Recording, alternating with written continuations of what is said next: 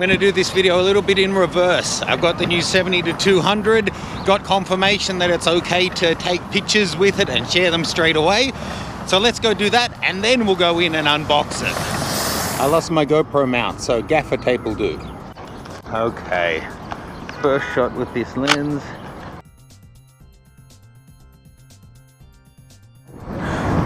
Do you mind me taking a photo? Yeah, go for it. What is it for? This lens is brand new and I'm testing it for YouTube, so I didn't have time to get a model, so I thought I'd see if I could find someone beautiful in the park. Whereabouts do you go? Originally Australia. You sound like a Kiwi, are you? No, Australia. Oh, that's a terrible insult then, sorry. I'm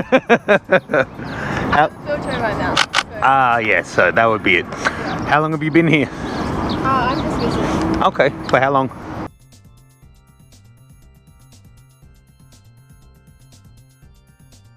Photograph, aside from strangers in the park.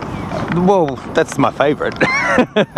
No, I do photography tours, so next week I'm off to Mongolia leading a tour. Oh, wow, that's sick.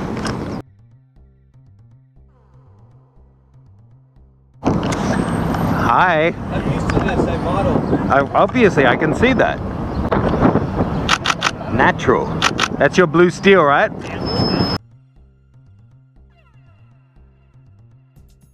So I was mostly shooting with it without any teleconverter, and I was really impressed with the focus speed. Of course, this isn't Safari or Sports, but I've shot a lot of this stuff with all kinds of lenses, and this is performing really well.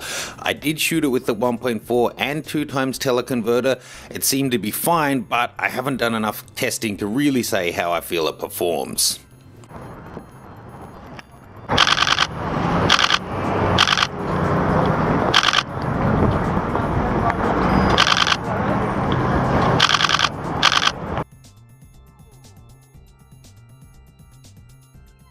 Well, no problem picking out people like this. It's not much of a test for a lens like this. Okay folks, as we did this a little bit in reverse, now let's step into the studio and do the unboxing. I'll be putting more images, including some raw files, up at mattgranger.com/Tamron 70-200. Hey folks, in today's video I have something very special to unbox and show to you and have a little test out and play with. It's a new Tamron 70-200 VC Generation 2. Let's have a look.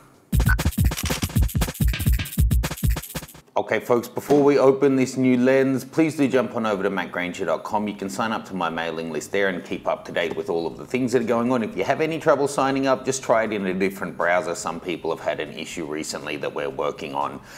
Now, in terms of this lens, I'm really excited to get this one. I used the original 70-200, 24-70, 15-30 extensively.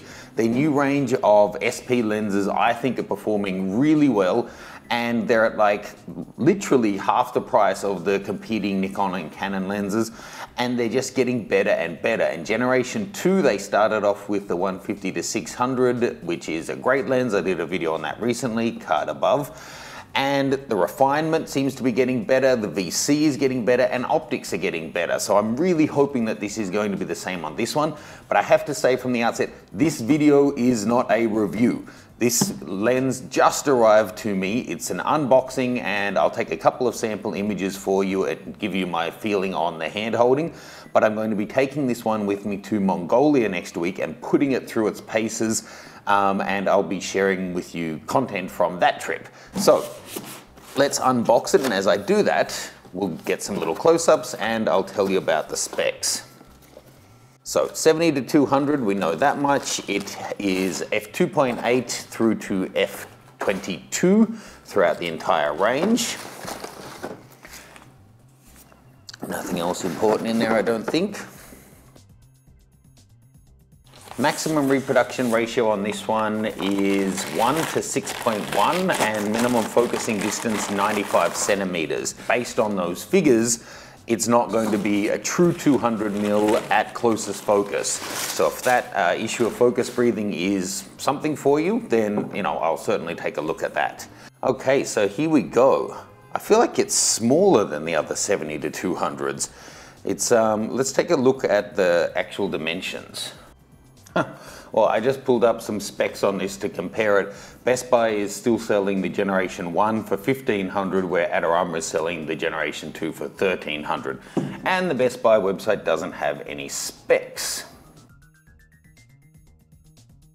Okay, no, it seems in terms of specs that it's actually about the same length, maybe even slightly longer than the previous one. But the finishing is certainly next level. It feels like the whole outside body is metal. To be honest, it depends on the plastic. Some lenses feel fine being a little bit plasticky, others don't. If you've ever cracked open a lens and seen the metal that's on a full metal lens, like my 24-70 Nikkor, it's that crappy composite metal anyway. It's not like you're getting a sheet of steel or something. But this certainly feels nice. And in terms of balance, if anything, maybe slightly back heavy, but the position of the foot means that, yeah, it balances out really nicely. It's hard to tell you too much about it, you know, just like this. We really need to put it on a camera, but it's got the 3 modes of VC now. So you've got the normal mode, the panning mode, where it will stabilize in one angle whilst allowing you to move in the other, and version 3, which they introduced on the 150-600, which gives you even more stabilization, but it doesn't show it in the viewfinder, meaning when you press the shutter button halfway in focus, normally with the VC lenses, they kind of freeze the image straight away. This one, it'll keep moving according to your hand wobble, and it just applies the stabilization when you hit the trigger. In the tests I did with the last lens, it performed really, really well. So hopefully it does here too. Then this has VC on and off, AF on and off, and of course it's got full time override, and that's a much nicer resistance on the focus on this one. Not a big throw on the zoom, which for fast adjustments would be great. If you want really fine adjustments, then that could be an issue. The focus is actually reasonably long and a really nice resistance to it. That's going to be good. And then I think I mentioned this full or 3 meters to infinity focus. The collar, which I'm sure you can actually take off if you wanted to. Now, another thing that this one shares with the 150-600 G2 is compatibility with their new teleconverters. They've got 1.4 and 2 times teleconverters now, which also work with this.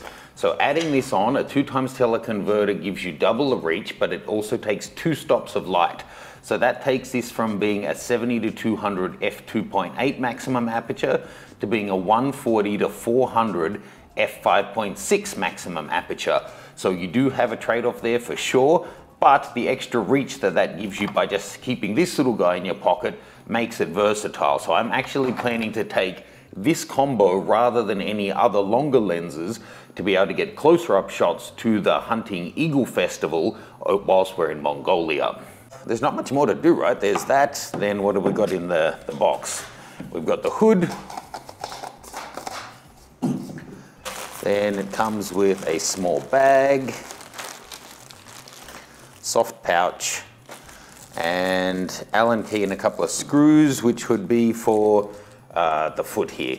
And you'll note the foot on this one, like the recent one, as well as being, having the screw to put a tripod plate on it, it is itself an Arca Swiss plate, which is fantastic because all of my Gitzo tripods and monopods use Arca Swiss, so then I don't need an extra plate on this one. I can just throw it straight on. That said, when I'm using a strap, I use Black Rapid straps, so for that, I'll still need to put my plate on it anyway. But if you're not, and you're going to be using tripod, that's quite a handy, and it doesn't cost them anything to add that on, so quite a handy feature, I think, to have. So might as well throw it on a body and go take a couple of sample shots to share with you. Hopefully this is a final version that I'm actually allowed to share the shots with. I'll confirm that before doing so. And otherwise, jump on over to macgranger.com. You can see all of my upcoming trips over at the workshops page. I'm heading off to Mongolia now, next Bhutan, then Iceland, Namibia. We've still got some spots available for Namibia, and we've got some upcoming tours coming as well that will be announced at the workshops page. So let's head out.